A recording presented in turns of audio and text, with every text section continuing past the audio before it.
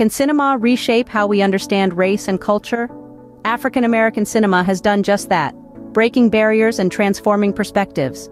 From the early days of silent films to the contemporary era of streaming services, these films have not just entertained but have also educated, inspired, and provoked meaningful conversations about race, identity, and the African American experience.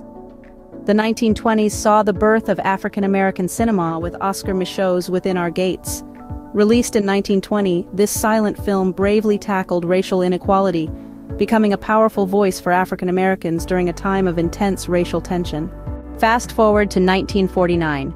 Pinky, directed by Elia Kazan, challenged the norms of racial identity. The film tells the story of a light-skinned African American woman passing as white, exploring themes of racial passing and identity. In 1961, A Raisin in the Sun, helmed by Daniel Petrie, brought Lorraine Hansberry's groundbreaking play to the silver screen. It poignantly depicted the African American experience in a racially segregated Chicago. The 1970s saw the rise of blaxploitation films, with Shaft leading the pack in 1971. Directed by Gordon Parks, Shaft brought a new kind of African American hero to the screen, one that was unapologetically black and proud. Fast forward to 1985. The Color Purple, directed by Steven Spielberg, brought Alice Walker's Pulitzer Prize-winning novel to life.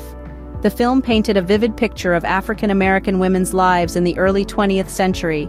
In 1991, Boys in the Hood, directed by John Singleton, brought the realities of life in South Central Los Angeles to the forefront. The film offered a raw, unfiltered look at the African American experience in urban America. In the new millennium, Monsters Ball made history in 2001. Halle Berry became the first African American woman to win an Academy Award for Best Actress for her role in this emotionally charged drama. In 2012, Django Unchained, directed by Quentin Tarantino, gave a new spin to the Western genre. The film, set in the pre-Civil War era, explores the theme of revenge and liberation. In 2016, Moonlight, directed by Barry Jenkins, broke new ground. The film's exploration of black masculinity, sexuality, and vulnerability was a fresh perspective in African American cinema. Fast forward to 2018. Black Panther, directed by Ryan Coogler, became a global phenomenon. The film redefined the superhero genre, celebrating African culture and heritage in a way never seen before in Hollywood.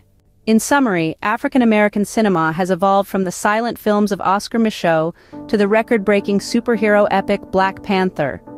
Each film in this journey has played a vital role in shaping perceptions, challenging stereotypes, and celebrating the rich tapestry of the African American experience.